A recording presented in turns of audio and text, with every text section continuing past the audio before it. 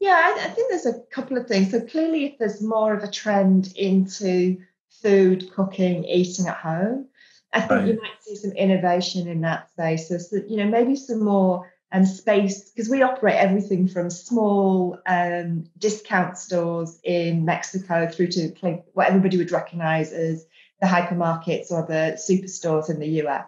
So I think you'll see more food in some areas that people want to buy more food.